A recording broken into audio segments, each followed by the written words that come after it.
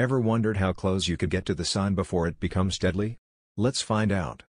The sun's surface is around 10,000 degrees Fahrenheit, 5,500 degrees Celsius hot, but not the real danger.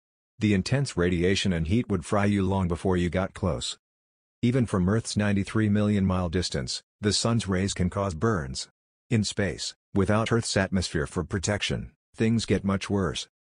Astronauts on the International Space Station, just 250 miles up, rely on special shielding to survive. But let's go closer. At 3 million miles, temperatures reach 2,500 degrees Fahrenheit, 1,370 degrees Celsius hot enough to melt lead. Any spacecraft without heavy shielding would be destroyed. NASA's Parker Solar Probe holds the record, flying just 4 million miles from the sun, protected by a 4.5-inch carbon heat shield. For a human? Venus, at 67 million miles, is already too hot to survive outside. Getting closer is impossible without extreme protection. If you enjoyed the video, please like and subscribe.